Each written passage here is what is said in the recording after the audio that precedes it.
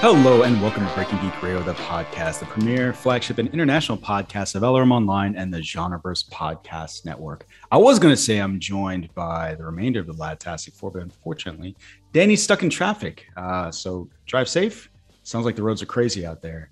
You know what's weird? In my head, I kept imagining him like getting out of his car in Dubai and doing like a Tom Cruise run home to try to join the podcast. I don't know. That's just where my head goes. And I think it's because I'm looking at the Tom Cruise story. We've got a lot of news to talk about today. A lot of things have been happening in the world of entertainment. We're going to get to that in a second. Apparently, Jammer's having internet issues and would like to gripe about them. Go, sir. Okay. Go. So here is my question. Or not my question. Here's my it's a question. No, it's not a question.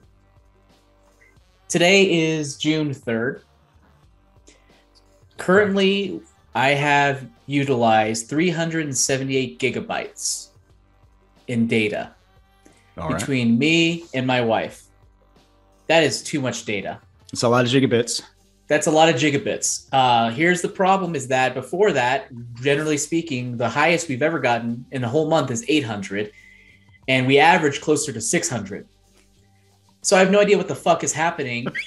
We actually, I spent some money on like freaking Norton antivirus to check in to see if someone has gotten into our computer and is data mining me, or freaking mining Bitcoin with my. I was gonna say, are you crypto mining for somebody you don't even know? Yeah, so I think that's what I was wondering. Is someone doing that? And I have no idea. So now I had to go, and I was like, all right. I went to my internet and be like, okay, what's the breakdown? They can't tell me that because I have my own router because I'm fucking smart, but apparently stupid because I have my own router. So now I went to my router person, whoever develops it, and I was like, hey, can you tell me how the divvy up is? And they're like, no, your router doesn't have that. So I was like, fuck. And by the way, my cap was 1.2 terabytes a month. So I'm at 378 on day 3. So that's, fast approaching. So instead, I decided to go ahead and buy unlimited for an extra $25 a month for now. And to get their fucking stupid ass rented modem / Wi-Fi thing so that I could hook it up and then I could see what is using so much data. So you paid them more money, so you could see why you're paying them more money. So that I could, after I'm done knowing why and fixing it, I could dial it back, return their machine, and just get my normal shit going. But yeah, essentially. I feel like this should be an internet poll. Like, what's on Jammer's data? Like, what is it? You gonna tell us what it is? Next week, what's your data ads? What is taking up so much data? Is it somebody else on there downloading porn? Like, what's going on? Like, I don't know. Like, none of my machines, none of my machines have any malware or spyware or viruses in them. Like, I checked all of them. You're confusing. But you should at least be able to see what device is using the much data. Say that again, Jonesy. You should at least be able to see what device is using the most data. Once again, my modem doesn't allow that. That's fascinating. So how old is that router? It's a new modem. I got it last year. Somebody's not telling you the truth about something. Because almost everything in the last five years allows you to see a breakdown of MAC addresses and IPs assigned. I know that's what I would think. That's what I would think. Like, so my ISP, they're saying no, and I can understand why, because they don't have access to the data because I have my own router. I get that. Eris, I'm calling you out. Are you lying to me? It sounds like someone either didn't quite understand you or just didn't want to help you. Yeah, that guy's like, I did this too many times today. But I don't understand why you're using data. Like, I just pay for internet and it's unlimited. It's because the internet. Wait, what? Not everyone has that. Guarantee you, Nick, it's probably not. Your cap is just super, super high. But if it is, I mean, there are unlimited plans out there, but almost everything's got at least through a phone. Gig. Yeah, but like Xfinity, you just buy internet. You don't. It's rarely unlimited. It's rarely unlimited. It might be unlimited, but I feel like given. I never knew they charge you for data at they definitely like Comcast and stuff. Okay. Yeah, at some point, like most people just never hit it, and that's the thing. The fact that I'm 378 gigabytes in on day 3, cause for concern. How do you know that? Because I'm looking at my thing. It says 378 gigabytes, blah, blah, blah. It's so weird that they'll tell you that, but not tell you. Well, they can't break it down because they don't have access to the parse data because they don't own the router. That's strange. I think they're lying. Like I said, they're lying. No. I mean, ISP, I don't think is lying, but maybe Eris is. Yeah. Strange. Okay. Well, looking forward to seeing how much porn is being downloaded on somebody else's computer, thanks to your Eris. Yeah. And I'm like, is there some guy, like, are my neighbors using it? I have a hard time imagining it, but I even changed my password first, and it was fine for like a day. I changed my internet network and the password. That was troubleshooting step 1, and it worked for a hot second. And I actually even checked on to see what devices are on my my internet, and there is one device that I don't recognize, and it's unknown. I don't know whose it is though. That's the one. You should go out in your cul-de-sac and just scream, "Are you entertained? Are you entertained?" I want to go there and I want to be like, okay, how much data are you using that unknown device? But I don't have that answer. So that's where I'm at. That's super strange. I don't know. We'll find out. Check back next week, kids, to find out what's on. I mean, I'm not going to be here for the next 2 weeks. So check back in 2 weeks to find out what's on. No, 3 weeks, because I won't be here. Check back in 2 weeks to find out. We'll find out. We're interested, but not as interested as these trailers. We have some of them, not a lot of them, but some of them. Let's start with Pinocchio, and it looks kind of like. Sure. Yes, that. Let's start. It is a magical retelling of the classic that we all know and love, I guess. I have no affinity. There was a period of time when I was like 5 or 6 where I rewatched Pinocchio a bunch. I like the music. I haven't since. The donkeys. I like the music. Scared me. I like the whale was scary. Oh, turning the kids into donkeys or asses. That was scary. And the question I have for you all specifically about this trailer isn't like, is it good or is it bad? So we've got a trailer that stars Tom Hanks. What I'd like to know from you all is Disney has had, I think, relatively mixed results when it comes to live action adaptations of their animated stuff. And saying it's mixed is being generous. Do you think, based on what you've seen, that they're going to be able to turn it around? Are you talking about reviews? Just general quality. Okay, so you're talking about quality. They make a lot of money. Like, no doubt about it. These things are profitable endeavors. Especially with Tom. I will say this one feels, and I feel like I'm also in the minority of some of my opinions about these. Like, I don't like The Lion King. It's boring, whatever. Never watched it. I really did enjoy Beauty and the Beast, though, even though it kind of was still going a lot of the same beats. I feel like they embellished in a lot of the right places, and I liked the couple of songs that they had extra. You love this Mulan. Feels more. No, I did not. Aladdin, Mulan. Aladdin. I thought was fun. It was okay. I didn't think it was bad. I hope people are watching this episode. Yeah, seeing Jonesy's face. I thought it was all right. I thought it was fun. I've seen it a couple times since. It's not great, but I enjoyed it. What was the other Mulan? I just thought was boring. Jungle Mulan Book? Was so boring. I like Jungle Book. Yeah, I like Jungle Book quite a bit, actually. But anyways, this looks like it could skew a little more positive. And I think one thing it has going for it is I'm not as attached to the source material, so I probably won't recognize it as much. And also, it will likely deviate a lot more because that original one is probably, 70 minutes or something. So there's a lot more material to mine. They can really dig deeper into those things. It's not a situation like Aladdin, where it already has these sort of modern sensibilities that we have now, or modern kind of style of storytelling.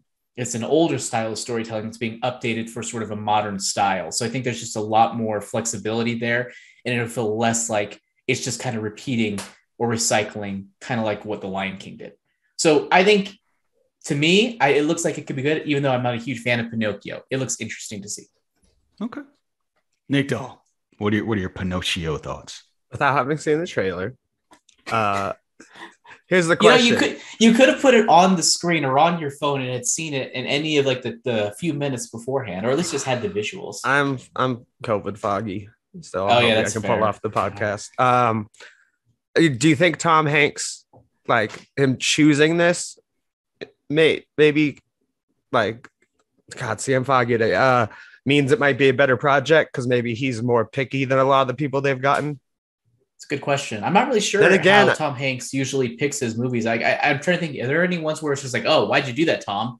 I can't think No, of anyone that's not just really. garbage. No. Yeah. Yeah. There are ones that have kind of gone wrong, but it's never like, oh, he picked a bad movie. It was like, oh, that looked great.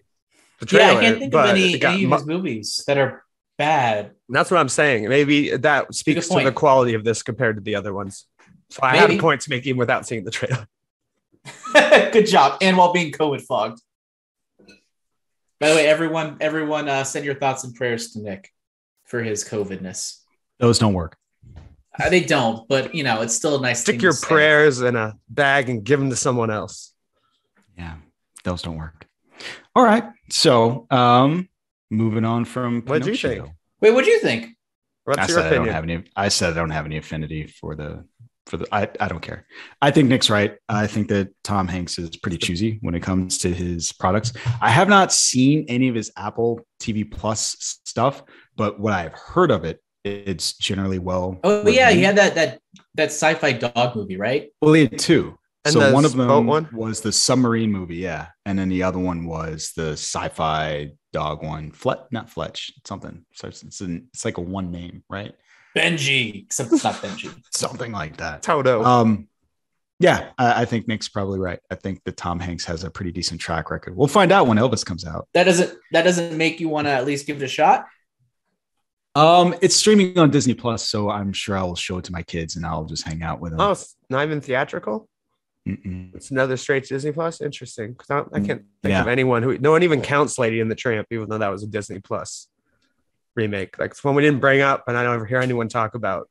So I mean, I don't talk about it because it doesn't make any sense to have an interracial relationship that far in the past and just no one talks about it. Like no one brings it up. It's super weird. And I'm not talking about the dogs. Oh, I didn't know there's an interracial relationship in that movie. Yeah. Because Finch is the thank you, Kyle. Yeah, it's a period piece, and you're just like, oh, that's okay. Finch isn't a period piece, to be clear. No, yeah. Finch is okay.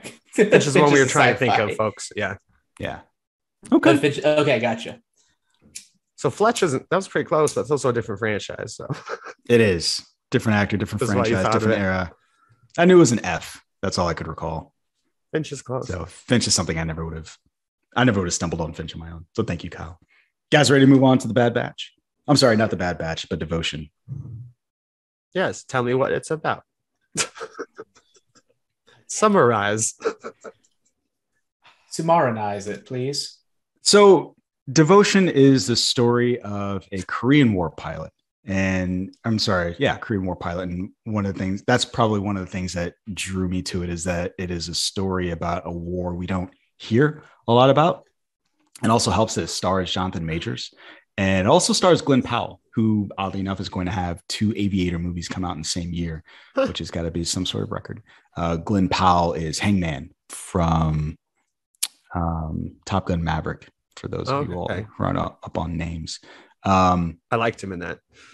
Yeah, he was fun. He's one of my favorite characters. Bagman. Yeah. I thought that he was pretty fun in that, and I generally enjoy Jonathan Majors stuff. Jammer, since you did see the trailer, I found myself torn because on a story level, it seems like it felt very, sort of heavy and serious and all that. And it looks like it could be engaging to watch for sure. But after, watching Top Gun Maverick and then seeing these very CG things, and even my mind went back to like Dunkirk, where they did very much like in-person type stuff. This just feels like, it really just pulls you out of it almost, just how just full-on CG it is. And I'm sure the story will be fine, but it's just interesting to watch, like from a filmmaking perspective, just how much of a difference seeing like a full movie, like mostly practical in that aspect, being executed, and then just going to this trailer.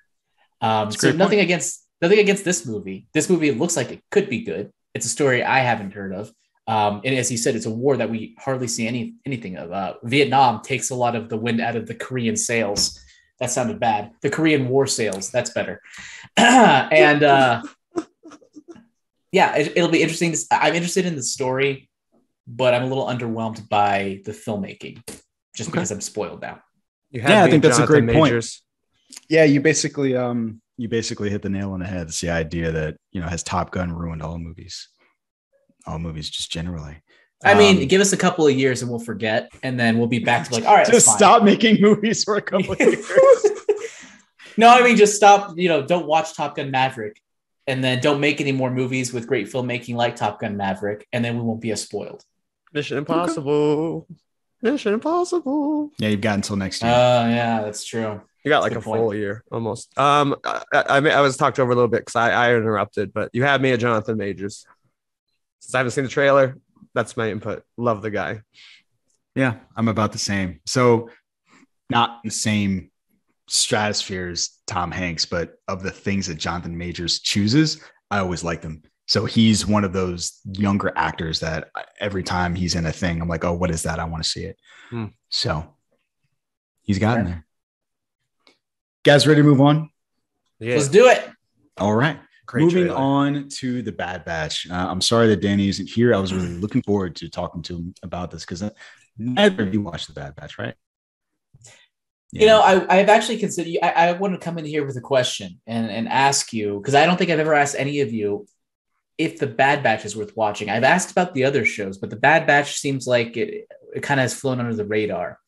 Unlike a lot of people, I don't have a problem with the animation style of these animated Star Wars shows. I just have a problem with just the writing. It's always like overly quick. There's a lot of jokes that aren't funny. It's super cheesy. It just feels like there's no weight to it.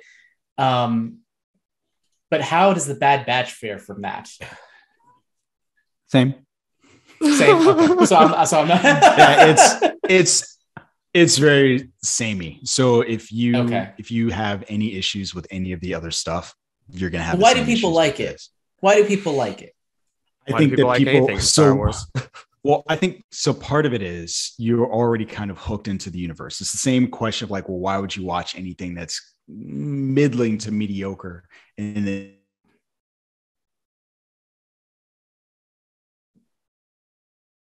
do we lose a Jonesy? Jonesy down.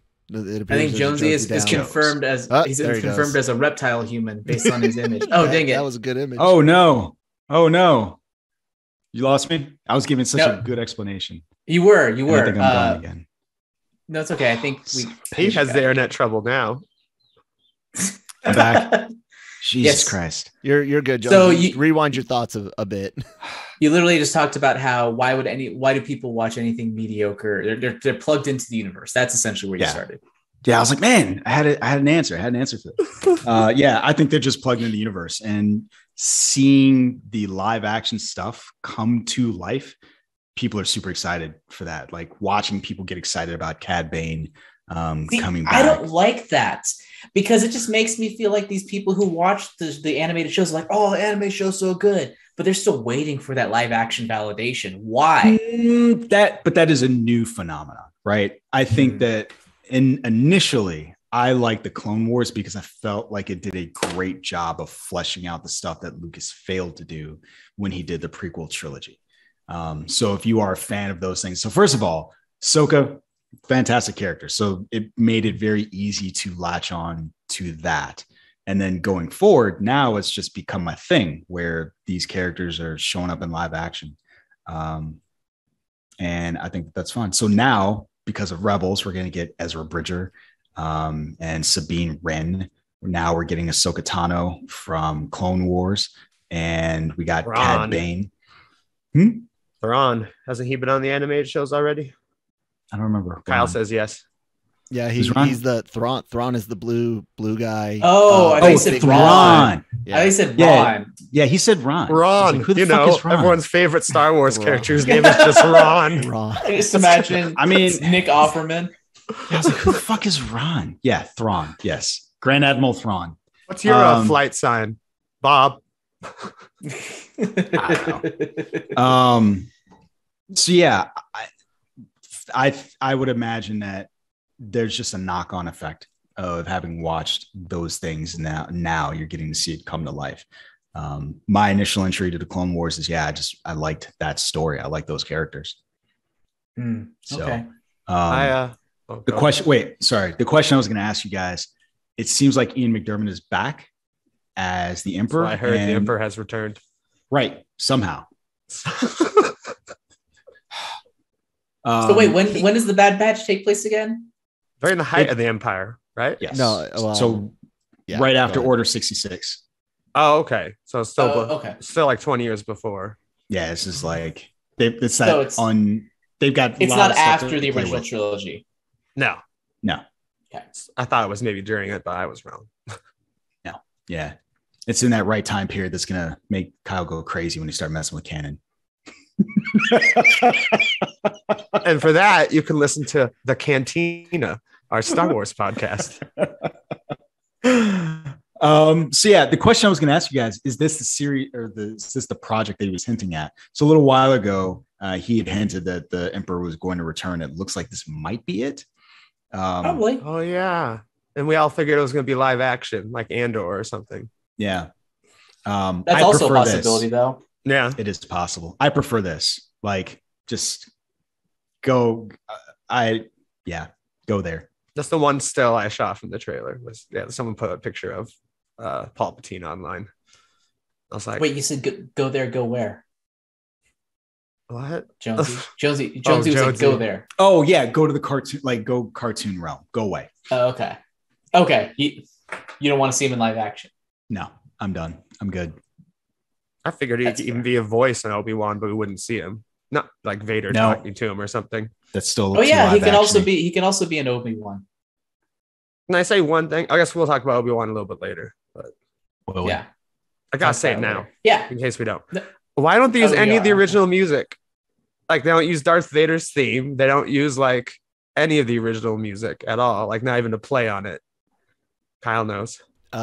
So Williams has worked on the new Obi-Wan theme, incorporating stuff from the prequel trilogy, and there are pieces of original music that are blended and rewritten into the current ones. Why they won't just reuse Like I want to them? hear dun, dun, I don't know. dun, I dun, thought dun, the dun. same, but there are touches of it, and definitely some more prequel era stuff that you'll hear in there. So Okay.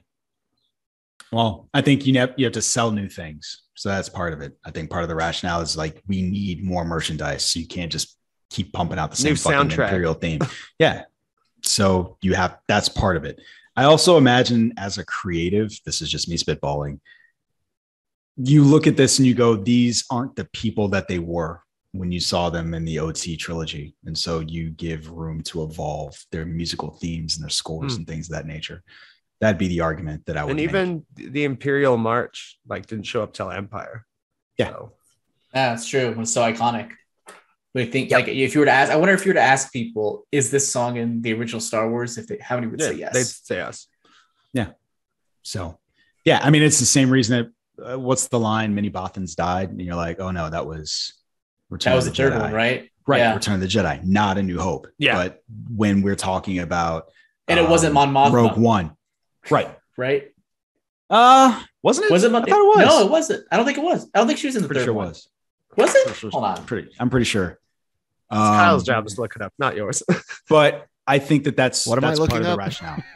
Many Bothans died. You know, I'm Maybe looking up right Bot's now. Jedi. that, but he wants to know if It's Mon Jedi, Mothra's but in who that says scene. it? Mon Mothma says it. She There says you it. go. Is she in that movie? I thought Bam. she was. In Yeah. Jeddah. She's at the very. What she's movie the do you one think giving she's the in? briefing. And she's not in A She's New not in Hope, the first right? one. She's not I don't in think New so. Hope? She's not. Oh, in I It's I the mixed old- them and- around in my Yeah, head. See, you can it's switch reaching it. the It's I don't point. have to old look man. anything up for the OT guys. Come on. Come on. Yeah, it's the old bearded guy in A New Hope. The Jan- weazened Oh old Jan yeah, Dodonna. yeah. Yeah, that guy.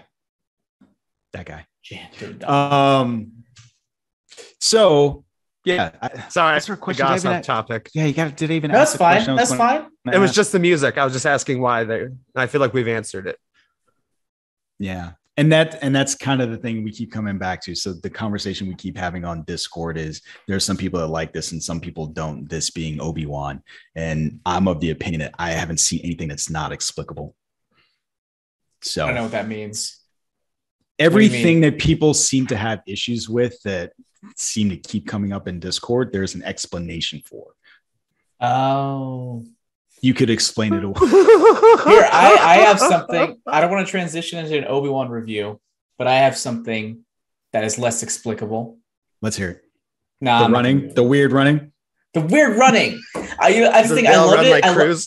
I loved it in the opening scene. They're like, let's run, let's get out of here. And they all just kind of like hobble and like they kind of just like go around like not in a straight line. I'm like, fucking run, you guys. I think this is just a Disney issue. So remember my complaint from No, it's 100% a director issue. It's not like an actual story no. issue. But how about Kyle remember Doctor Strange 2 when they're like running down the hall and fucking Wanda's like hobbling down the hall, and for some reason they can't run faster than her. Like I disagree. 2 feet behind No, them. that's a horror trope that was leaned into. That was done on purpose, and I think that's fine. You can explain that because it's a part of the genre. This is inexplicable.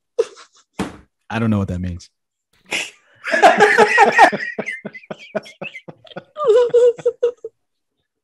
Jammer, something we discussed on the cantina is the volume is limited in its space, not just at an empty floor, but if you put objects in there as well. And it does to me look like Obi-Wan McGregor's trying to jog, but it doesn't look like he's got enough like space. And then there's spatial awareness because it's not like a blue screen behind him. It looks like the background. Make it an outtake running in circles. Yes, that's exactly what I was going to say. Why do you think the cuts are so short? Like fucking that? Looney Tunes. Do we have any Looney Tunes outtakes that we get to look forward to? So that makes sense. So like somebody like swinging a lightsaber against the volume. No, but there's some things about it, and the volume. I've said this to Kyle on many occasions where it's just like worrying about those little things is like silly. It doesn't matter ultimately, and it's true, but it really doesn't. But there's sometimes where when those guys were going to capture Leia, it felt like a scene out of Power Rangers, like almost like they were just going like kind of just going like that and kind of bobbing back and forth. So they couldn't actually, chase her. Once again, on a story level, it doesn't matter that much, but still, it's a little annoying to watch. Not something I noticed, but I also play games while watching Kenobi because it doesn't deserve 100% of my attention. And at what point did you start playing video games while watching Kenobi? When I started it, because that's what I did with Boba Fett. So too. you had no idea. You had no idea whether or not it deserved this, but you started assuming that. It's a very passive game. What game was it? Was it the Star Trek game? Yeah, it's a Star Trek game. I could sit and not have to do anything for like. If a scene's really good or I'm interested, like someone showing up like Vader, then I'm like, oh yeah, I'll stop to watch this. And it will be interesting to watch Andor because I don't think Andor was shot in the volume, and from the trailers, it looks boom. Like good. And I mean, it's like I know, from people who work on it that it's just like it's a movie to them. Like it is straight up a movie. Try to get us off track for a moment. That's fine. This is what it's all about. It is what it's about. It is what it's about. So going on to a slightly more sobering topic. Apparently, the third sister. I'm bad with numbers. Mose Ingram. Oh God. Which number sister is she? Is third sister? Yeah, third sister. Third sister. Haha. Yes. Better with numbers. So navigation and numbers, I'm just terrible with. I'm just gonna say that. Mose Ingram has been receiving a lot of hate online since the series started, almost immediately, because the thing that I recall even before the show came out was people talking about her hair, which is a consistent topic. People have talked about it in Star Trek with Sonequa Martin Green, and people were like, how do you get your hair braided in space? It's like, why the fuck does it matter? So how do you get your hair braided in space? Leia has the most complicated space haircut of all time. And I think it's interesting that the conversation almost always starts there. But there have been messages lobbed at her in social media, like you're a diversity hire, or you're not the first Black person in space, things of that nature. It was so bad that what kind of a comment is that? Barely any Black people in space. You're not the first one. It's like, okay, I'm not. It's true. But I'll never be Lando, but I deserve to fucking be here. Well, so Star Wars had to come out and say, we are proud of Mose Ingram to Star Wars. I'm sorry, to welcome Moses Ingram to the Star Wars family, and excited for Reva's story to unfold. If anyone intends to make her feel in any way unwelcome, we have only one thing to say: we resist. Nope. They went on to say there are more than 20 million sentient species in Star Wars galaxy. Don't choose to be racist. It was also so bad that Ewan McGregor had to come out and say something as well. He recorded a message, and in some, he said, if you are being racist, that you're not a Star Wars fan. I'm sure racist Star Wars fans love that. It had to be said, especially by the man himself. Now we need to also, like, James Earl Jones still voicing Vader, you racists. People don't know that everyone doesn't know that. So a really good friend of mine from law school, we had this conversation a few years ago, and he just did not know that was James Earl Jones. And I was like, how are you, my friend? Like, I felt like I failed him. You were my friend. You were my brother. I loved you. So I guess the question I wanted to ask you all about this is, why does it seem like when it comes to sci-fi and fantasy, this is a consistent thing that rears its ugly head? Because nerds have often grown up, many of them white, feeling ostracized by a lot of people, and they feel territorial about things. And they also grew up in bubbles. So when something feels like it's being changed and not specifically made towards them, like things have been for their entire lives, they feel assaulted. Yeah, I feel like it's the overall thing in this country right now where, white males feel like they're being attacked. Like I don't want to bring up sad events, but yeah, it's kind of been a thing in locally culture. And it's definitely been a nerd thing for a while. Anytime someone's like Valkyrie or like especially Heimdall is black, they're like, there aren't black gods. And it's like, they're aliens. Yeah, they're like, there's no black gods in Norway. It's just like, well, there's also not in Norway. So there's that. Asgard. I remember that being one of the biggest complaints. Yeah, Norwegian. I don't think anyone complained about Nick. I mean, I guess I wasn't as internet aware, but Nick Fury, I thought everyone was fucking stoked about Samuel L. Jackson's. Well, that's because they had already done it in the comic books. Yeah. Well, in Ultimate, and they made it really weird. They did it in a really weird way in the 616. But so I've got a take on it, and my take is I think that to some degree Disney has enabled this. And this is not always, right? But in recent years, looking at the new trilogy, you saw what happened with John Boyega and Kelly Marie Tran. And what was frustrating watching those situations from the outside was you saw their roles get diminished significantly. You saw in marketing with the Force Awakens poster. So in the trailer, John Boyega is the first thing that you see, right? He's a stormtrooper. He takes his helmet off. In the poster that gets shipped overseas to Asian countries, he is this big next to everyone else. And I'm making bigger and smaller. He's significantly smaller than everyone else on the poster, whereas the Force Awakens poster we see here, he's just as big as Rey. He's bigger than Han and Chewie. Obviously, they're not as important. You can barely see him in the other one. The Black Panther poster. So here you see T'Challa's actual face, and the one that gets shipped overseas. That's why there's two posters. I didn't know the other that. poster is the one of his mask. And I find that to be fascinating. And I would say, like, to some degree, Disney is not necessarily culpable because they didn't cause it, but they definitely enable it to some degree in the modern era. I think I could definitely, with regards to them changing marketing for foreign audiences, I that to me is full on studio stuff. Whatever, it sucks, but I get it. I think you were onto something definitely a lot more when it has to do with the diminishing of Kelly Marie Tran and John Boyega's roles in like The Rise of Skywalker because of fan backlash. It's like validating them. So when people are like, what what is your goal? Like I've heard a lot of people say, what is your goal here by saying, attacking this woman? And no one says it, but their goal is, hey, do exactly what's been done before. Yeah, do what's been done before. We've complained in the past, and then it's had an effect. We'll do it again. That's what I think it is. Interesting. So yeah, that I can definitely agree how like it's almost empowering to be like, hey, we make a difference. Hey, we fucking changed Sonic. We made him good looking again. Maybe we could bully another studio into something else. But it is nice and refreshing though that, and I don't think Star Wars officially ever really came out in defense of Kelly Marie Tran or John Boyega. Am I mistaken there? They never did. Right? I remember Kathleen Kennedy said something, I think.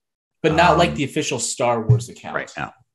And I think it's because at this point, I think they know, right? I think I'm hoping that in the ensuing 5 years, they have learned something. Yeah. God, has it been 5 years since The Last Jedi? Force Awakens?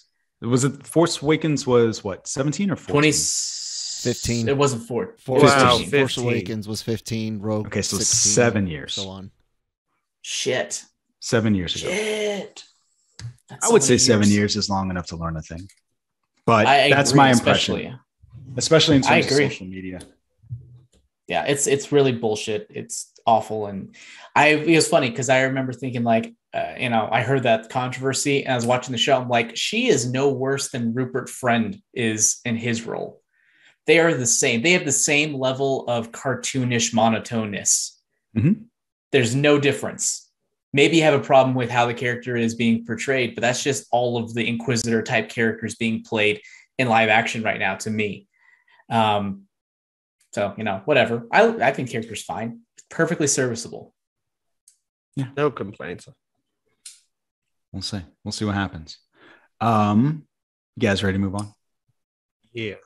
Yep. All right. So we'll go in the realm of happy before we get into the realm of like, humans suck. Apparently, National Treasure 3 is being worked on and it could become reality sooner rather than later. And one thing I don't know is whether or not this is in response to massive talent. Yeah, massive talent, or if this is something that was always gestating. But it sounds like, regardless of that, Jerry Bruckheimer wants him back. So there was a question during a Reddit Ask Me Anything where someone asked the mega producer, would they want to work with Nicolas Cage again? He said, absolutely. I love Nicolas. He's a brilliant actor. And we are currently working on a script for National Treasure. And this, again, would be the third one in the series. Are you all excited about either of those prospects? The fact that there's another National Treasure coming out? And do you want to see Nick Cage return to the role? I wouldn't see it if Nick Cage wasn't in it because I've never been a huge fan of the franchise. Like I remember the first one. I don't remember any plot details about the second. Hold on. You just don't watch things. If you have something, you're like, I don't like it, but it has someone I like, so therefore I'll watch it. You're that type of person? Not in theaters, unless it's for this podcast. Well, it depends who it is. I don't think there's any life to that franchise without Nicolas Cage. Like, it's a serviceable, like, action adventure, like, but all right, spelunking, trying to be a little bit like Indiana Jones, but not at all being like Indiana Jones, thankfully. I think you just think too highly of Indiana Jones, but go ahead. I don't think it has I don't think it affects. If I like National Treasure, it's me and not being the same as Indiana Jones. I don't think has anything to do with it. Why'd you bring it up then? Well, because I mean, it's just that's the kind of movie it is. Same with like the new one we watched this year that's getting a sequel, Uncharted. You just said it doesn't matter, and then you just said it's the kind of movie it is. Which is it, Nick? Well, I mean, no, I'm just saying that's fine. Like the directors could say it's like Indiana Jones all day, and some of them have obviously moments that remind you of it, especially Uncharted. And I like Uncharted. It's just National Treasure has never been one I'm not interested in. I've seen both of them at theaters. They're fine. Unless it's for the podcast, even I probably wouldn't see the next one in theaters. I would just wait till Disney Plus. So that's all. Even with Nicolas Cage, you wouldn't see it in theaters without the podcast. Okay. Yeah. All right. I would wait. Disney. Everyone's good at getting their stuff out pretty quick online, so that's when I'd wait for Disney Plus. So me, fuck yes, I'm interested in this, and also fuck yes, I'm interested that Nicolas Cage is back. I love the National Treasure series. I think it's super fun. It is basically what I wanted the Da Vinci Code movies to be, and they never were nearly as good as National Treasure movies, which is really weird to me, considering, I don't know. But anyways, I think they're a lot of fun. I know that National Treasure is also having a series that's coming out on Disney Plus that's going to be focused, I think, on more indigenous lore, which is really cool. That's cool. And I'm interested to see how that goes, if it's going to kind of segue and tie into things. I also know that John Turteltaub, the director of the two movies, has talked in the past how, this was a successful franchise. Like the first movie grossed amount, the second movie did better, I think, and it had all the makings for a successful franchise. But then Marvel really hit it big, and they're like, why bother with these, these original properties? Nobody cares about history, right? And so that's why pirates took over money they would have given to National Treasure because they made so many fucking pirates movies. Yeah, maybe. But yeah, essentially it all came down to spending money on sure things as opposed to more risky properties. And even though it was a franchise, it's technically probably more risky than a Marvel or a Pirates franchise movie. And but now it's also probably cheaper, but I would say it's a sure thing. Unless they waited too long.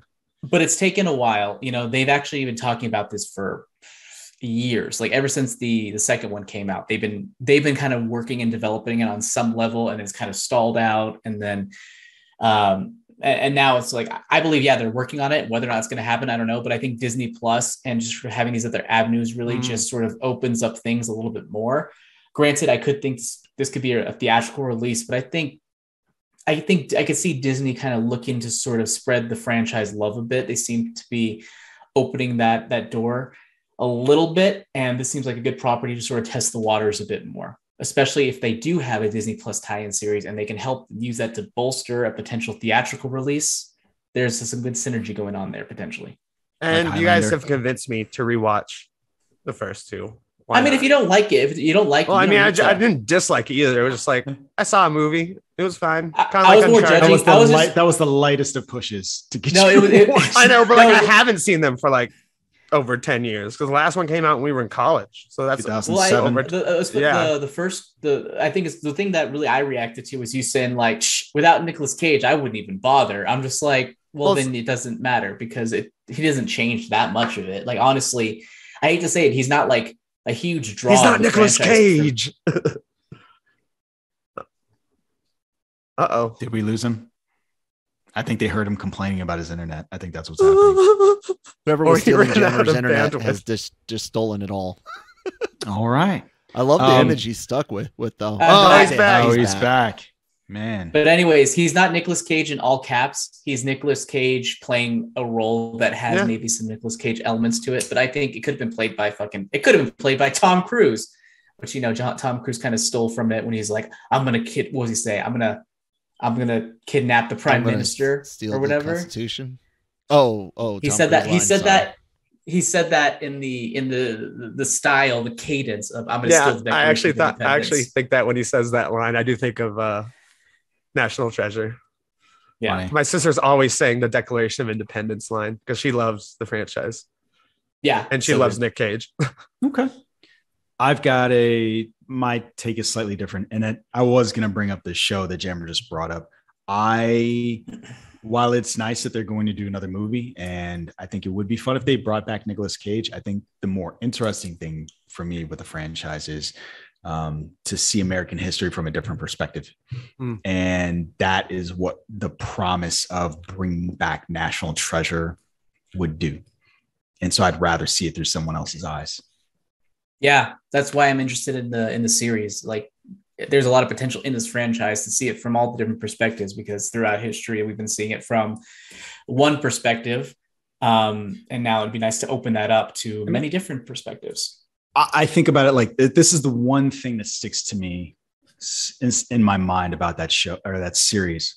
I remember the line where Nicolas Cage is reading from the Constitution. He says, "No one talks like that anymore."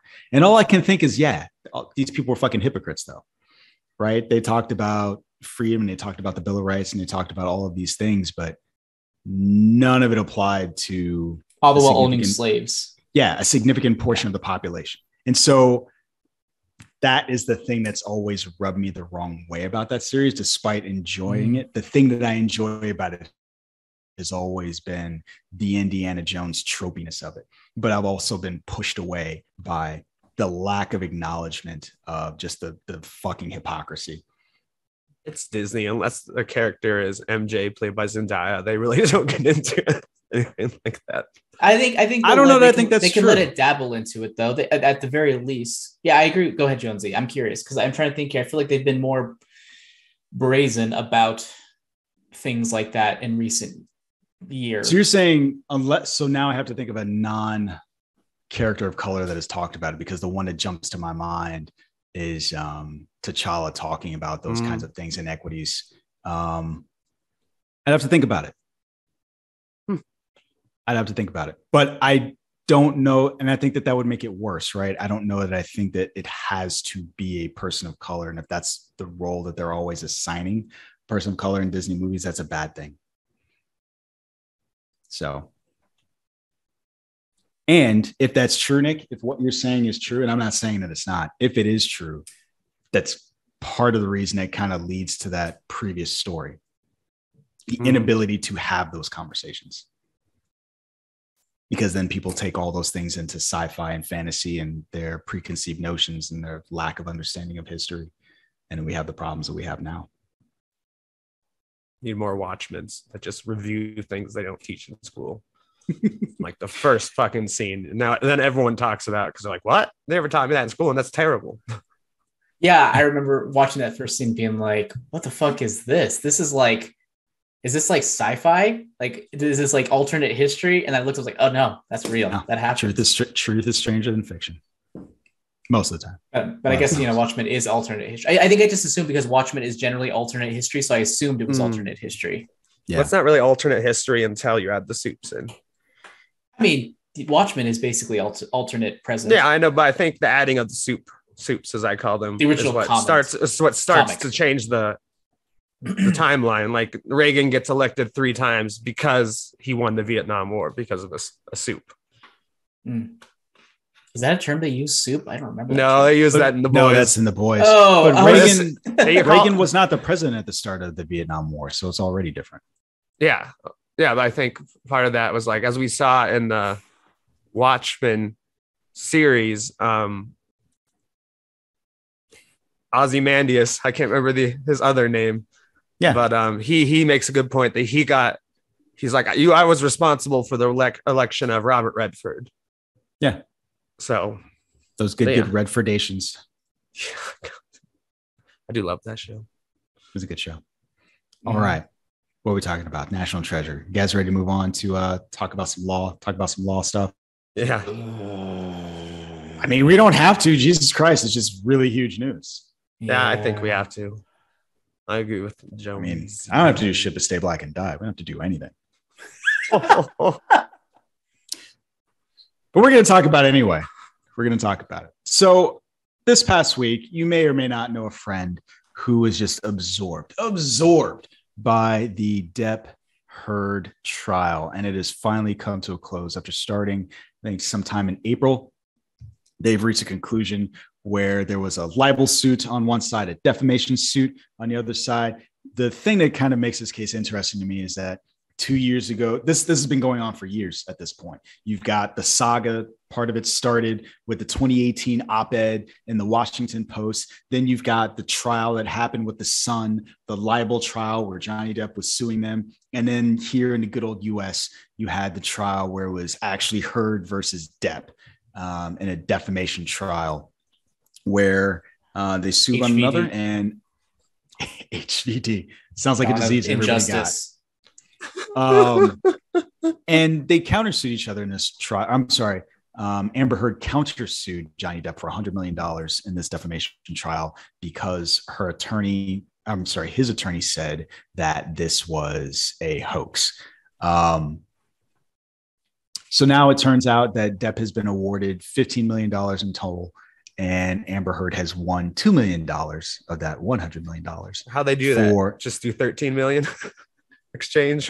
No idea. Bitcoin, I assume, mined from jammers' computers. I wouldn't mind if they just gave me a fucking kickback of whatever they make. You can spend that on cable. Jesus, yeah. Give my goddamn 10%. So one of the things that I think is interesting about this trial, again, it's the fact that it is spread the globe, and the fact that everyone is so fascinated by it. I wanted to know, were you guys as obsessed with this trial as people around me were? And it's weird, again, somebody that is into entertainment, me, someone who's a lawyer, me, I didn't give any fucks. I could not care less. And so I'm just curious, did I miss something here? No, in fact, I was like, I'm surprised he won, just because of all we've heard about him longer than her. And my roommate's like, have you been following it at all? Like, do you not know anything about it? And I'm like, I haven't been following it. I like the way you said that. I just imagine him as Dumbledore from the Goblet of Fire. You put your hand in the Goblet of Fire, Harry. So just put your name in it. Dude, put your name. I have a question. Obviously, he's going to get his career back. Question? In other ways. Yes. Do you think they will put him back in Fantastic Beasts because they saw the gross of the last one, and like we can say starring Johnny Depp? No. I know it doesn't make any sense plot wise, and I think he did a great job, but it's almost like we need to make more money this time. That franchise has bigger problems than Johnny Depp. They got an Ezra Miller. He doesn't though, not anymore. He used to sell the tickets. That's true. That's true. For me, I would see a headline. I would maybe like have a YouTube video pop up on my feed of somebody who's talking about it. I might watch it for a minute or two. Then be like, change it off. Maybe it'll just be, just part of a news roundup of a news show that I watch. But I wasn't really engaging it. I think that trial is it was like Alien versus Predator. No matter who wins, we all lose. Whatever that tagline used to be. And not necessarily because any one of them is like the villain or both of them are the villain, because frankly, I feel we don't fucking know. I'm sorry. I don't know what happened. Maybe they're both horrible. Maybe they're both just really toxic. I don't know, but I'm smart enough to know that I don't know all the facts, and I don't feel like I need to have an opinion about who is good and who is bad in this scenario. So like, it's something that I just don't feel like we need to be involved in. And it's something that's ultimately, I think, detrimental to rape victims or sexual assault victims, no matter what, no matter how you feel about whether or not Amber Heard was in the right or in the wrong. It's detrimental to sexual assault and rape victims. Because do you think it'll have a chilling effect on their desire to report? It already has. I know for a fact it already has. They cut a lot of not Wonder Woman, a lot of Aquaman footage of her, right? That's unrelated to what they said. They said that it was so. Oh, sorry. So he's talking about victims, but what you're talking about, Nick, is they said that was a chemistry thing. No, but I'm just talking about like. Sorry. There's a term. There's a term that's going around is like Amber Hearding is basically lying about rape. You're Amber Hearding or something. It's what the fuck? It's basically if you want to come out about somebody who sexually assaulted you, you're already given an extra dose of non-believability because of this trial and because of what it has shown, because of how people perceive rape victims. Was rape even involved in this or an accusation? Or sexual assault? She said sex assault. Okay. I mean, it's still terrible. Yeah. I really did not like. Or domestic violence. Yeah. To be clear. Sorry, I kept using rape and sexual assault. Domestic violence is another one. I mean, they're all terrible and apply to what you're talking about. I did really was upset on Twitter where before we really knew anything, people were like Team Depp or like almost no one was Team Heard, but my roommate does call her Amanda Turd now. So what's funny? You know who was Team Heard? Ezra Miller. And I'm not joking. I'm being serious. He's like, we both like salting people. Isn't that great? I don't remember when it happened, but I do remember. No. Yeah, it was before the trial. I'm saying before his assault, because there are at least 3. There were the 2 that recently happened in Hawaii, but there was one a while ago. Remember when we were first talking about his assault? I was like, remember that time he strangled somebody at a bar and it never came up again? Around that time, they asked him about Johnny Depp being in Fantastic Beasts. And he said, we weren't consulted. And he just had this air of being irritated about the fact that Johnny Depp was in the movie and he wasn't consulted about it, which I find to be fascinating. But he's like the most important part of that franchise is Ezra Miller. I mean, not like even that would go to him for a say at all. Well, it's not even just about the importance. For me, it goes back to the hypocrisy. Yeah. Right? So I'm sorry, Jamra, I took you off topic. I mean, I made my point. I just think it's detrimental to domestic violence and sexual assault victims. This whole thing, having it, I feel like it's just setting that, in tandem with things like, political stuff that's happening, having to do with, things are just, it's like a stew of just setting victims' rights back. Based off of what you said, though, what is the alternative? Don't televise it. So you said, don't televise it. I'm not sure. I can't tell which would be better. Because let's say this goes behind closed doors. And I'm not saying there's no good alternative. I'm saying also it's just shitty. Okay. Like I don't know if there has to be like it's shitty that it's happened. It's shitty that it's got this much exposure, and it's shitty that people follow it as much. It's shitty that it's made a huge impact in terms of pop culture to the point where it has that effect. But I don't know if there's an alternative. Yeah, I think the alternative is Johnny Depp and Amber Heard get your shit together and just deal with it yourselves. Well, here's what I think I understand about why some people are upset about it. This isn't to the merits of the case, I don't think. I think the reaction that Warner Brothers had is what caused some people to Nick's point, be Team Depp.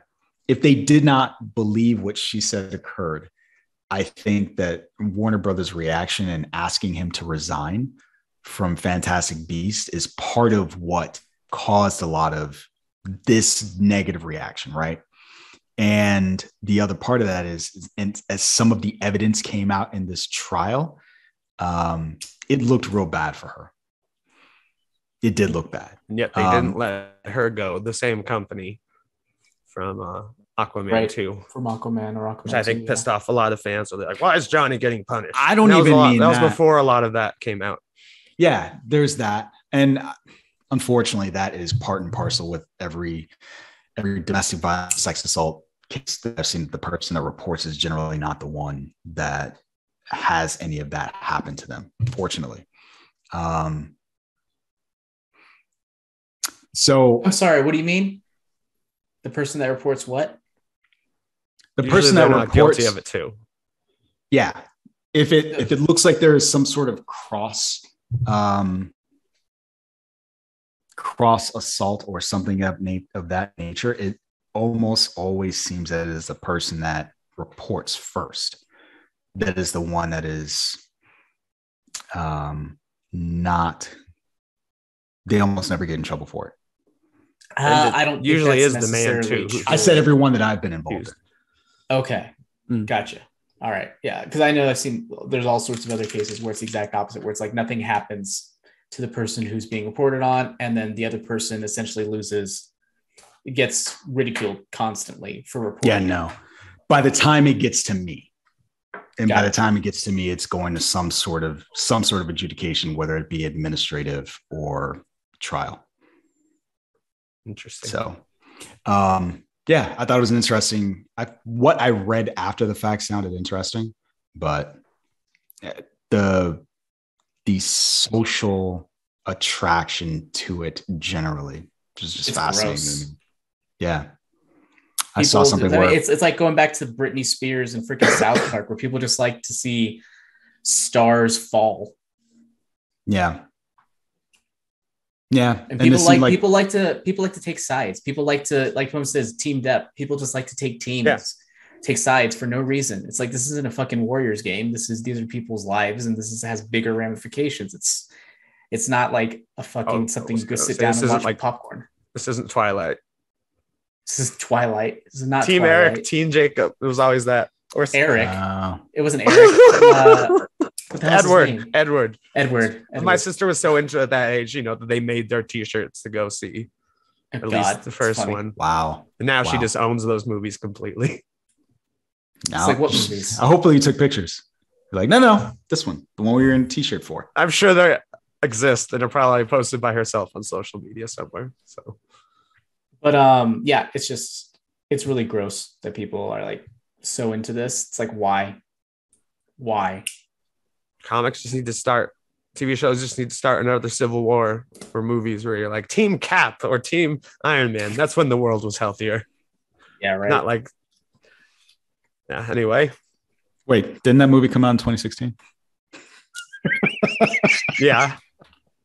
So you're wrong. Thanos was right. Oh God, I forgot about that. It's like 2016. What are you talking about? I think what happened in 2016, Jonesy? Tell me what happened. it was. I just remember that was part of my Twitter profile and probably is still part of my Facebook profile. Just Team Cap. Like I kept it for years and years. I feel like you missed the undertones of what was being said. I'm not sure if you did, but I feel like you did. Well, Brexit and Trump. If we're talking about 2016. Okay, just making sure. You gotta escape into the Marvel. Trust but verify. You gotta trust but verify with Nick. That's always the rule. That's always the rule. Are we you guys good? ready to move? Yes. I think we're good. You guys ready to move on? Mm-hmm. All right. I wanted to talk about a book, but Jammer, you're yawning. So do you actually want to talk about a book or do you want to do Who Watches? I'm down to talk about a book. I don't know what book we're talking about, but I'm down. What? QT's book. Oh, yeah. Let's talk about that. QT's book. It's funny because you're like, we're talking about a book. I'm like, which Snow Story was a book? And I was like, are we talking about the Ballad of Songbirds and Snakes? I totally forgot. Yeah, that's true. Oh, damn it. Kyle reminded me that I totally forgot to talk about a thing.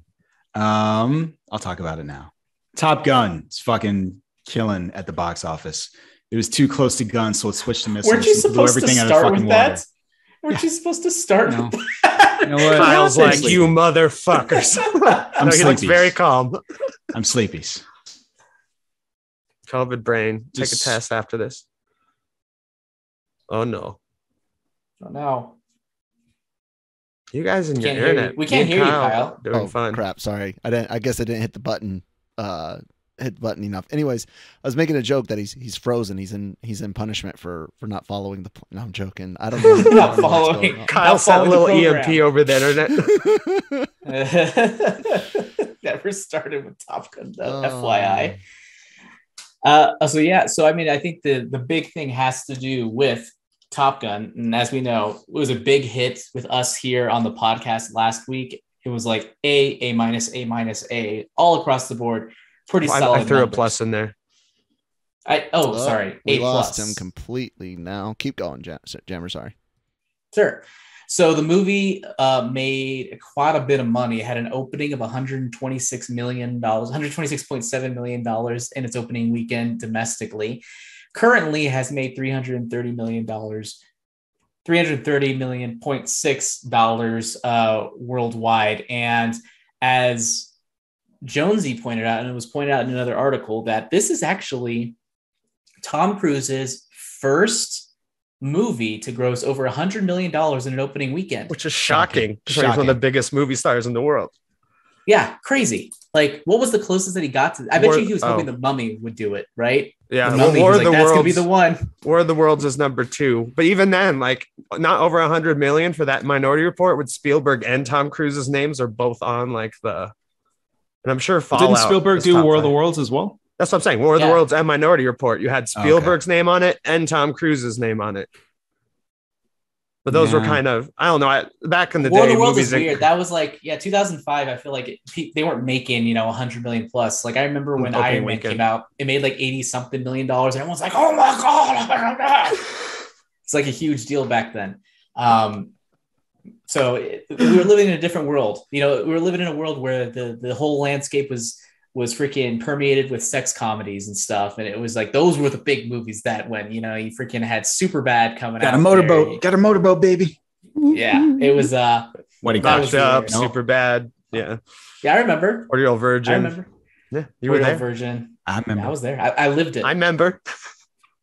I lived it. I'm just honestly shocked that with as much money and their Paramount's putting in to like Top Gun and Mission Impossible. It's interesting that neither of the Mission Impossible has never opened to 100 million, which I find the most. What was the last one? The last one, Rogue Nation, right? Wait, no. But the Mission Impossible, Fallout. But Mission Impossible has good legs. This is why they make a lot of money. Like, you know, something like Doctor Strange dropped like higher than Spider-Man 3 dropped first weekend to second weekend.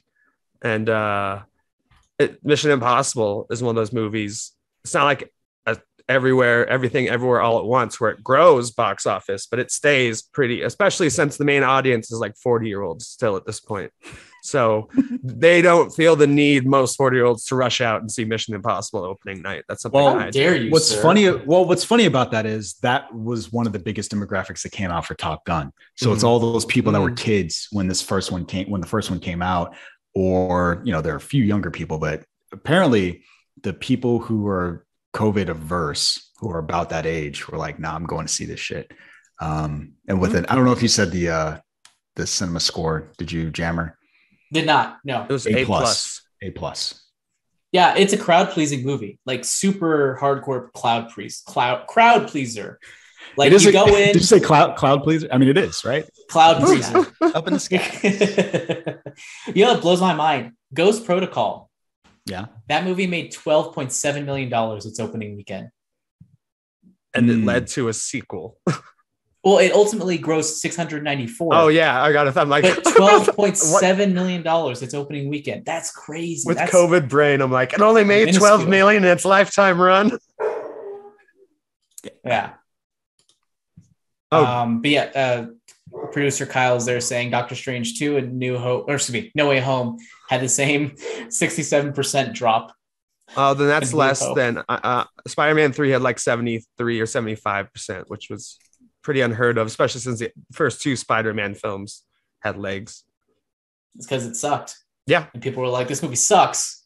Bad word of mouth, which is the opposite of Top Gun. I imagine it to hold on to. Wait, which movie sucked? Spider-Man 3. Spider-Man 3. Raimi. I enjoy it, but it's not good. Oh, Raimi 3. Yeah, Raimi 3. Yeah. What? Raimi 3? They're both Raimi 3. No, wait, that's no, that's sorry, my bad. I'm shutting Kyle's like, oh fuck, I'm so embarrassed right now. I have brain damage, so I get a free excuse. That's fair. I thought you were just gonna say I too have COVID brain. Yeah, I too have COVID brain. So yeah, I mean, yeah, pretty good. Good for you, Tom Cruise. You did it, baby. $100 million club. Finally. It only took your whole career. I mean, to be clear, $100 million club opening weekend. Yeah. That's what we've been talking about. I know that, but you know, I feel like $100 million club is like you gross $100 million. No, you don't get a sequel unless you're cheap. Unless you're like, you know, Napoleon Dynamite made like $500,000 movie and they made like $60 million. So that was 500,000. Oh, that makes sense. I thought I said 50,000 at first. Like, they spent that much in the anyway. Doesn't matter. I spent $500,000. Yeah, I still can't believe they spent $500,000 on the movie. Permits, costumes. Come on, film. It was probably shot on actual film back then. That cost money. Speaking of film, actual film that costs money. Quentin Tarantino. What? He's writing a book. It's almost not exactly what I'm saying. He likes film, so it still counts. Quentin Tarantino is writing a book. He has a book that's coming out October 25th, and it is going to be a criticism. It's called Cinema Speculation.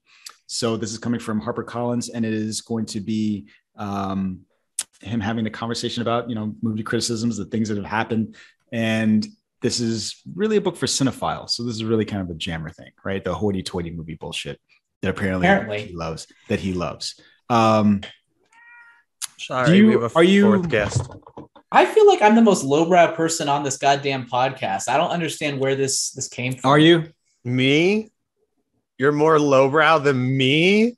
That's a fair. That was a good point. Yeah, I was like, I'm right here, Jammer. I'm sorry, I forgot about you. Oh, I feel like that makes it worse. It does make it worse. I'm looking at you, but I forgot you were here. Carry on. So I guess I was going to start with Jammer, and the question I had about this book is, so you read Once Upon a Time in Hollywood. I did. Right? All right. Are you more interested in his thoughts and opinions on Hollywood from a nonfiction perspective, or do you prefer you're already nodding. Go ahead. Yes. His book is weird. His fiction is weird. It's written. It's just written really weird. The perspective is all wonky. Just like the hopping around doesn't make any sense. And it's just, and maybe this is a situation where it's like, I'm used to books reading a certain way, and he's too outside of my realm of what that is for me to really fully appreciate it. But it feels less like he's doing it intentionally and more that just like, that's just, he doesn't know any better. It's not written particularly well either. The descriptions are just kind of like, they fall flat. It's really weird. But at the same time, it's a weird in the most annoying way possible, where it's engaging enough to keep me want to keep reading, but I'm not really necessarily enjoying myself most of the time. I don't know. What I think a lot of my biggest problem with the book is that there's a lot of telling and not showing, to where he just tells us explicitly, this person is feeling this way. This person is feeling this way because of this thing. And this thing is this thing and this thing. I'm like, well, that's just lazy writing. Come on. I hate that term, by the way. Lazy writing. Lazy writing? It's just a Deadpool lazy joke. Writing. That's the only reason I say it. No. I don't think it's a Deadpool joke. People use it. They go like, "Oh, it's such a lazy writing." I'm like, "Fuck off! You don't know what lazy writing is." I mean, but like, what is lazy writing? Good. I was like, when I think lazy writing is a shortcut term to just invalidate anything that you don't like. You just call it lazy writing, indefensible. I still think, like, I say that all the time, but it's just because Deadpool said it. I don't mean it. Whereas he looks at the camera and he's like, that's just lazy writing. But I feel like saying it as a joke is one thing, but saying it and like seriously, like, oh, like when they look at freaking, I don't know, something. But isn't anything a shorthand for something else? Like if I called you a prick, like it would be the sum of all my experiences with you. But that doesn't somehow invalidate. Like you could ask me why. You could ask me why am I a prick? So here's my problem. Let me articulate why I think you're. Here's my you're right. I think they should say, if they follow up and say, here is why. And then they talk about why it's lazy writing. Okay.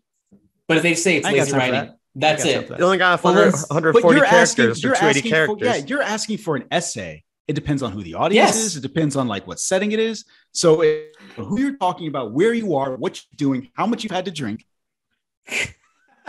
I think that I think everything that we say and that is a shorthand for something else. It's like the conversations that we have on here. Nick will say a thing, and when you're like, Nick, why did you say that? And when he can't say it, then that's what you're talking about now. But those words would otherwise mean something if someone else said them. Maybe they wouldn't, or maybe they're just saying it because it's easy to talk about. It's easy to say. It's easy to cast. I don't like it. Lazy writing. I throw the proverbial tomato at your face, and if it sticks, great. You know, I don't have to defend myself because if other people agree with me, lazy writing, boom, lazy writing. Shut up, Kyle. Kyle put in the chat, The Last Jedi had lazy writing. Get out of here. I did not think that was that movie's problem. While Rise of Skywalker's over there just shitting itself in the corner. Just that gets a pass. Okay. See, and I know we're in different like the Twitter Rise of Skywalker, circles. that was trash. Yeah, that was garbage. I know we're in different lazy writing Twitter spaces, Jammer, where you follow probably a lot more authors and people commentate on books more. No, but I mean, like, are you fighting all the hoity-toities? Because I've never said someone tweet that's lazy writing. Oh, that was my point. But like, because you're looking at you're more in the author or book sphere of Twitter. Nothing like that pops up on my sphere because I'm not talking about fighting words. People say it a lot about movies. Those feel like they have to be fighting words, right? Like if another author said to another author, like, "Hey, those are those." I'm talking about writing. If he's looking at his favorite authors and they're down on that, just a random person comments below it, like that's lazy writing. Oh, subtweeting, like, oh man, it's lazy. Don't look at people's comments.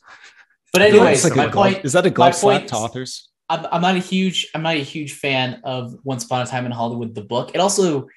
It really, when you get inside the head of someone like Cliff Booth, he is a reprehensible human being in the book. Whereas in the movie, you're just like, "Ooh, I kind of like him. He's kind of likable." In the book, he's a piece of shit. He's awful. Yeah, see, and you realize that you liked him because he's a prick. Maybe. But anyways, I am more interested to see what he does with video. What was it called? I'm looking at the wrong thing. Whatever the book is called, in addition to the podcast, which is also recently announced that he's doing with Roger Avery, who he co-wrote. Who is that? He co-wrote Pulp Fiction with him. An old friend. Yeah, and apparently also, I think Roger Avery's also a controversial person. I think he was convicted of murder or something. That is a controversial person. Is he the real life Cliff? You base Cliff on him. Oh God! What were the circumstances under which this murder? So is this being done like one of them's in Zoom on prison, and one of no, them's I think he did his time. Okay, excuse me, not murder, manslaughter charge. Oh, Completely different. He was arrested under suspicion of manslaughter and DUI following a car crash. Well, actively in killing someone on purpose versus doing it by accident, I think it's a huge difference. Only in your Personally, mind. I mean, it's all about intent. If I accidentally hit that's what I someone said. in a car, only in your mind. Only in your mind. The intent. I mean, and the law. There's a big difference between illegal. accidentally No, not in your mind. The mind of the person. It's an intent joke. The difference is only your intent.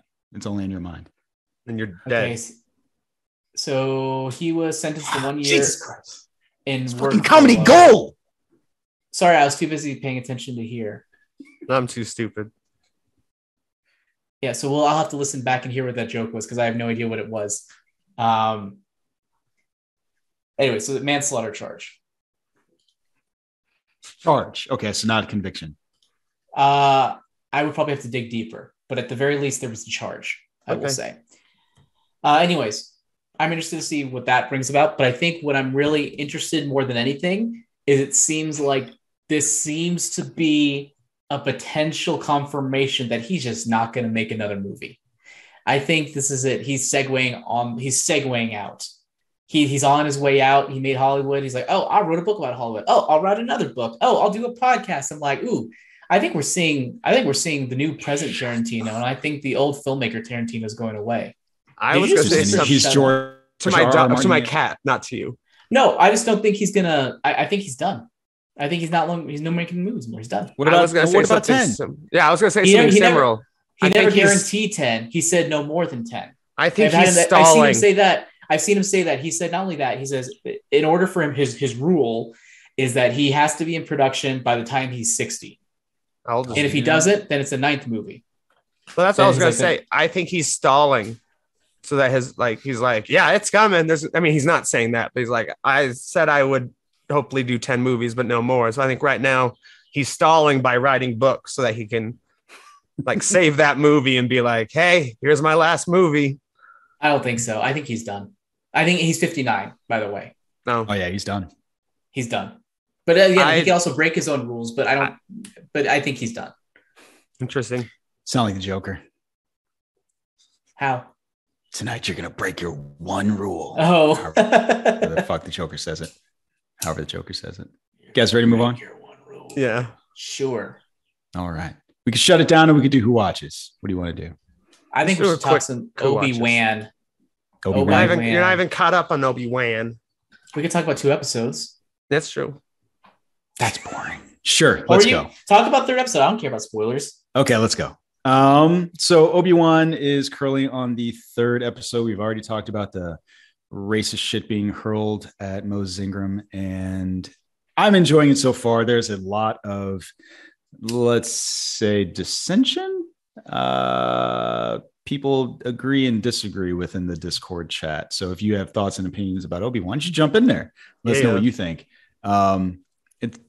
It seems like a lot of it has to do with how much this show should be allowed to stretch canon. Also running, which you've heard about at the top of this episode.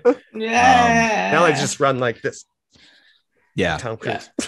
I find myself to be one of those people where the suspense canon is less important to me than whether or not I'm entertained. Huh? Sorry, you froze for like 10 seconds, but you're good. Continue. We heard you the whole time. So. We heard you. Yeah. God damn it. Yeah. Canon is less important than entertainment. And I agree. Thus far, I'm entertained by what I'm seeing. And Kyle's dying. Killing Kyle. I'm really curious. I feel like I need to give this show enough room to tell the story that it's trying to tell before I judge it against the backdrop of everything else. Like, how does this fit in the fabric of the rest of the prequel trilogy and the original series? And that's ultimately how I'll judge it, not minute to minute versus the other stuff. It's fair. Yeah, I think I'm overall enjoying it fairly well. I think it's fun. I think, and this might be a stupid thing to say, but I'm going to say it anyway. I think it's okay if something is just fine and entertaining. It doesn't have to be completely revelatory. Every single thing doesn't have to be revelatory in order to be enjoyable. And I think that's kind of where this falls. It's like it has lots of like problems. We talked about the children running. I think it very much looks like a TV show on a budget. It doesn't look like it's feature length in terms of how, in terms of its quality, like in filmmaking and whatnot. I think it has some positives too. You know, you have Obi-Wan himself. I love seeing Ewan McGregor back on the screen. I like some of the stuff that it adds to the canon involving Leia. I think it's fun and cute. But then also on the other side of things, I'm going back to negative here again. Pendulum. I'm a pendulum here. So as far as negatives go, it is, and this is a problem I think that extends to all of the TV shows on Disney Plus from Star Wars. From Star Wars is that they're just stretched so thin. I feel like each scene accomplishes exactly one thing for the story and nothing more. Whereas if you look at the movies, each scene does multiple things. It's really efficient in its storytelling. And in these Star Wars shows, we're just sacrificing efficiency in storytelling just to get it to 6 episodes or 8 episodes or 9 episodes. I think it's a problem I had with Mandalorian. It's a problem I had with Boba Fett, even though I enjoyed that as well. And it's a problem I'm having with here, where it just feels like everything is stretched out because we just have to have a scene that accomplishes one thing rather than try to kind of have layers of efficiency and storytelling with each scene. And I just feel like I think it's also a big problem in terms of TV in general these days, where there's a lot of just stretching things out and having one thing happen each scene. And I think it's a victim of that too. But overall, I think it's fun. I like that the cyberpunk world, whatever it reminds me of the Star Wars Underworld never made TV show that George Lucas tried to produce. The test footage. I thought that was. Whoa. We lost Jonesy immediately that time. Jonesy's gone. I thought that was super good. Like I like that we spent a lot of time there.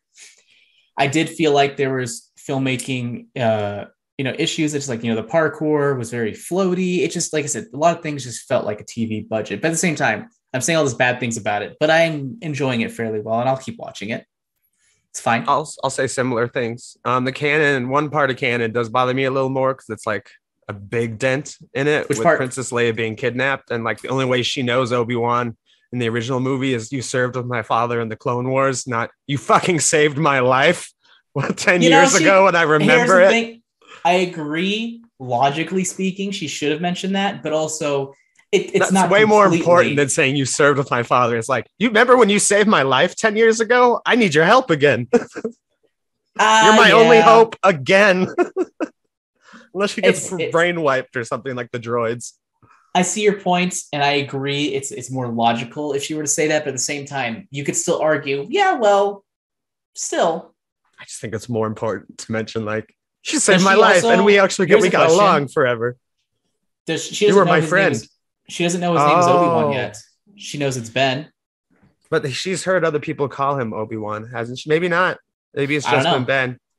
Yeah, that's a good point. That's a very good point. But I'm not sure if it's, She is 10 years old, has seen his face, spent time with him, saw a wanted poster that may have actually had his name, and in the safe room, the lady Tala said the name, not whispered, not quiet, said Kenobi's name out loud, Leia 5 feet away. Not to mention, why the hell is she using the Force?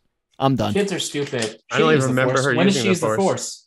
All of her intuition of like, oh, cousin, this is how you are. Everything she says about Kenobi and that's her using the Force, guys. You think so? Was it? I thought it was her just being intuitive and being racist. Especially like the droid abuse thing. There's a huge, she loves droids because there's a huge difference between being intuitive based off of what you've seen your cousin's behavior being, and then telling Obi-Wan Kenobi his deepest, darkest feelings. She's using the Force, and also there's things. Did she tell him his deepest, darkest feelings? Yes, she absolutely was did. Was that in episode 3? Episode 2. She's like, you're afraid, you're hiding something, yada, yada, yada, yada. And he's given no inclinations of that. She just said you're hiding something. She just, oh my God. I disagree with you on this one. Okay, Kyle. well, do you want I me to think you're spoil? full of shit. Do you want me to spoil things for you? No. Okay, Sure, then just keep You watching. said you didn't care about episode 3. Yeah, go for it. No, it goes beyond that. It goes beyond that. It goes beyond stuff 3, you know. So, anyway, Is there actual evidence, tangible evidence, other than inferences? Just keep, Later, keep he's watching saying the series, Jammer. So far, I just figured she was very like in touch emotionally, where she's, to a point where she's like, he didn't even say thank you to the droid, like in like the first episode, or like when she wants to talk to the droid this episode, and it's like, oh, that droid's not allowed to talk. Like he's not programmed to talk. So Right.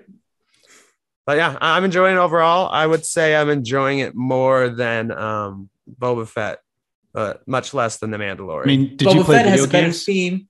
Oh, Wait, did you play video games while you're watching those? No, I did during Boba Fett. Mandalorians and like the boys are like a full attention. Mandalorian Stranger is a full Things. attention show. That baffles me because Mandalorian is just so simplistic in its storytelling. And there's like a quest. It's a quest show, at least in the first season. No, in the second season.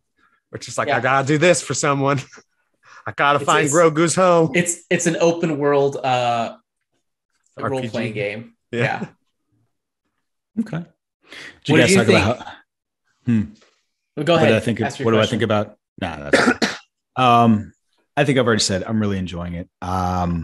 There are things that I find interesting, but also kind of I don't want to say baffling. I'm curious what they're doing with it. So I like getting to see Vader's brutality on just full on, like You're he's gonna just burn too, snapping necks. motherfucker. Yeah. No, even before that, he's walking Oh, through yeah. the streets, snapping necks, just to draw out Obi-Wan.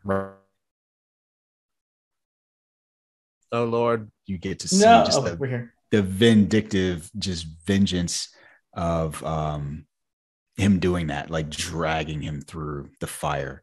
I am curious though why he couldn't snatch the robot and Obi-Wan through the fire. I'm curious about a lot of those types of things. Like, sure, I can understand Obi-Wan being out of practice with things, but he's really weak. And I'm like, I guess if you don't work out for 10 years, but he works in like a factory, some of the stuff he And can I do. feel like he's been trying to crush that side of himself, like intentionally. I Even though guess. he wants to train Luke, but at the same time, he's like, that's what got me in trouble last time. Like, I've left the Jedi. I just don't want to be spotted. So I'm not practicing, or I've been squashing that side of myself because I don't want to get into the shit again. Yeah, I do think it should be coming back quicker. I think his lightsaber fighting, and this is without reading a bunch of EU stuff to be able to back up this. I imagine a lot of it comes from the Force and his inability or almost inability to save Leia when she falls. Spoilers for Obi-Wan up to the third. That's the second one. Kind of puts that on. No, but just like, I'm going to keep talking. Kind of goes into what we get to see in the third one, where he is fighting Darth Vader. And so I think that would be my rationale. And that's kind of the frustrating thing. It's frustrating only because I have to be patient. I have to get to the end of this to see, like, okay, what is the reason why this is happening? Is it because he is just not in tune with the Force anymore? Or is it just lazy writing? I do think, yeah. And you just have to wait and see. And I'm not accustomed to that anymore. Is because you're able to like binge things and now you can't, you have to wait. Yeah, or I've read whatever it is and I understand like this is just different. And they could almost make up not whatever reason they want. We have no idea what direction it's going to go. Even though we know ultimately what happens to Obi-Wan. Yeah. Guys also talk about, I feel like Joel Edgerton is just like the best actor in the show right now. Perfect. I noticed someone said that he changed his voice to actually sound like the older Owen. Oh, did he? Someone commented that I he's changed his accent. I'm like, that was actually pretty cool. I did. I was like, yeah, it's amazing that he's just doing the voice. I did notice he did the Luke kind of Luke that he does Yeah. in A New Hope. He did that same kind of feel to it. I know that. Like part. when he said the way you trained his father, like that was very voice, much- that tone was yeah. just like original trilogy. Fucking Joel Edgerton, man, he's so It's really good. good. You guys ever watch Warrior? Yes. No. Warrior is so With him and good. Tom Hardy. Yeah, Yes. it's really good. That and of course The Gift. He's fantastic in The Gift too. I actually just want to see that one. Oh, Rachel yeah. McAdams? the Stalker? Wait. I think I don't know thought the if it's gift her. was one where they press the button on the box or whatever. yeah, I thought the I gift don't was know. a button. No, it's the one where he plays a stalker. Oh, yeah. Like with Dennis Quaid, I think, and his wife. I think Dennis Quaid's the guy who bought the house. Maybe. And he's like just No, haunting it's them. what's his name from the Hogan family? Isn't it? Jason Bateman. Oh, Yeah, Jason from the Bateman. Hogan family. Jason Bateman and Yeah. Rebecca Hall. Yeah, I do Nice. remember that movie vaguely. He directed that movie too. Jason Very good. Bateman? It's so Yeah. weird that my brain keeps going back to the Hogan Joel family. Joel Edgerton. Oh, interesting. I need a better reference for Jason Bateman than the Hogan family. Arrested I don't know Development. Michael Bluth. why. I don't fucking. I watch mean that show. Ozark. I watched the No, Hogan but- family. That's who he always is to me. Rachel You just said McAdams' you needed. husband. You just said you needed a Game better night. reference point. I gave you one, and you rejected it. Yeah. What did I like watch and enjoy and like could readily remember? Game Night. Arrested Development is not one of them. Game Nights. Still I haven't love watched Game Game Night's Nights. one of his Still haven't best watched it. movies. Oh man, it's a Still haven't really watched it good yet. comedy. Like It's tightly funny. scripted and like character It's arcs fun. for everyone, even like everyone on the game night. I'm gonna watch it. I He keep wanting plays to the watch fox it in every time it Zootopia. comes up. He is. I love You know that what? role. There we go. Zootopia That's is it. a good That's a good one. reference. Zootopia is going to be it. Speaking of which, I saw The Bad Guys, not with him. Oh, was that good? It was pretty. It is. It's very cute. Because it looked like it was cool, and I appreciated its visual style, but I haven't had a chance to see it yet. I think it's fun. What was annoying is now that my son can read, like he's read the book, and so as we're watching the movie, he's like trying to tell us what's going to happen. I'm like, shut the fuck up. Is he wrong a lot too? Because how they shake up stuff? Because at a certain age, I like yeah. stopped reading the books first. Like Lord of the Rings, I read the books, and I'm So- like, "Where's Tom Bombadil? Like, what the fuck is going Oh on?" God! Even the There was extended one cut, they thing don't that have Tom Bombadil, do they? There was one thing that happened, and he was like, "It's gonna be this," and then it wasn't. I was like, "So can you stop now?"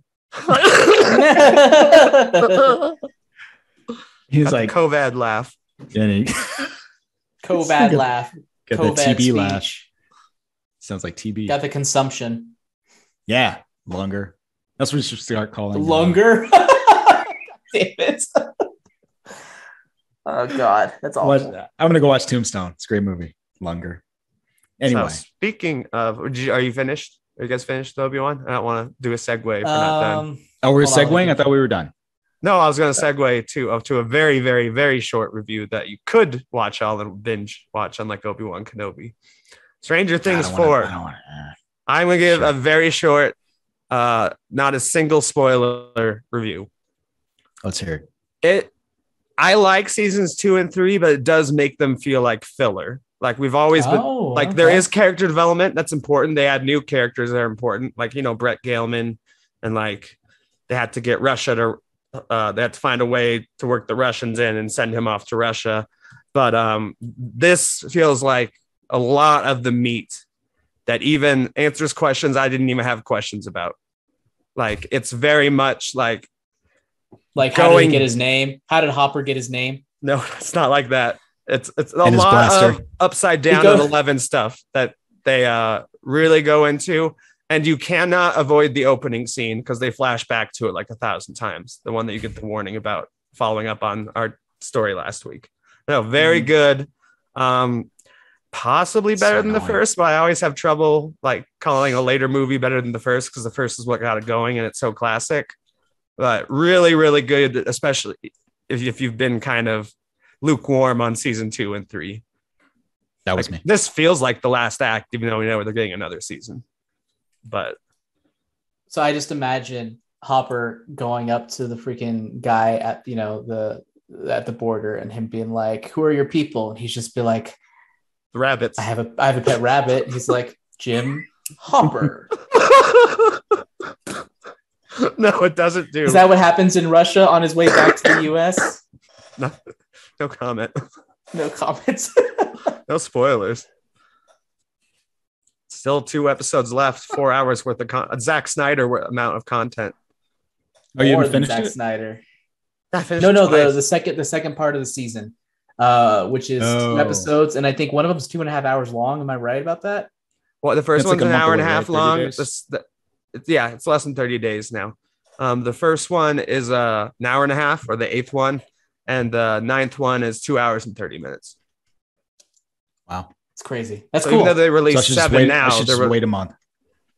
I guess I don't. My roommate loved it. A month. Was so Watch 1 or 2 episodes a week. Like, why? Yeah, watch 1 a week. Like, it's the way it's supposed to be done. But Pull my a roommate jammer.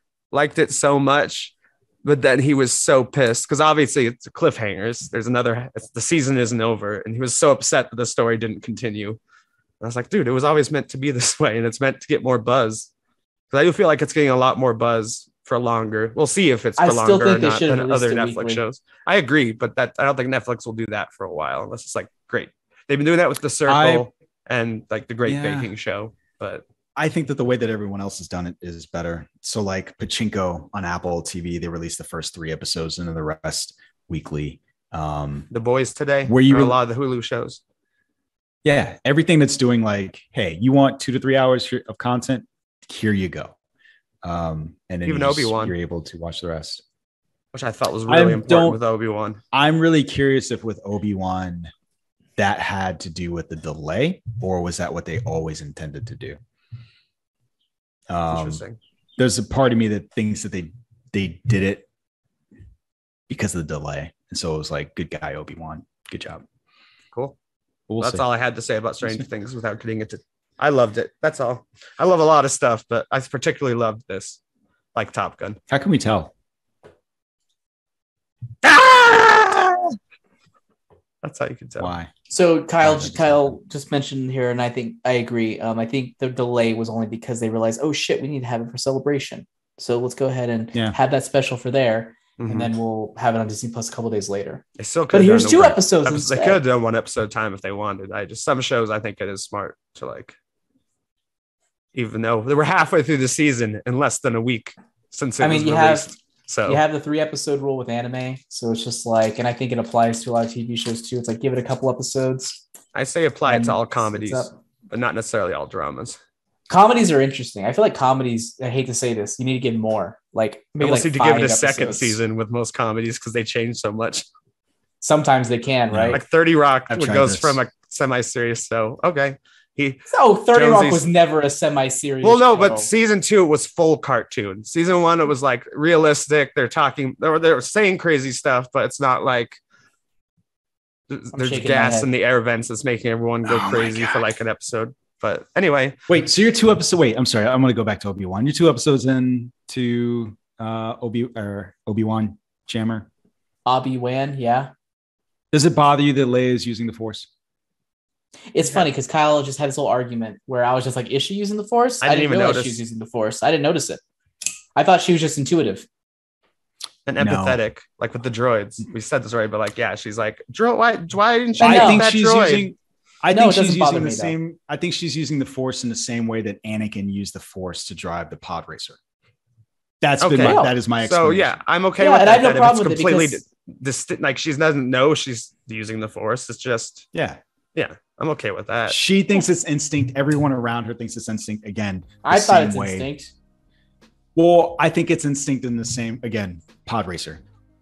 Yeah, he didn't know he was using the Force to be the only human who was fast enough to pilot one.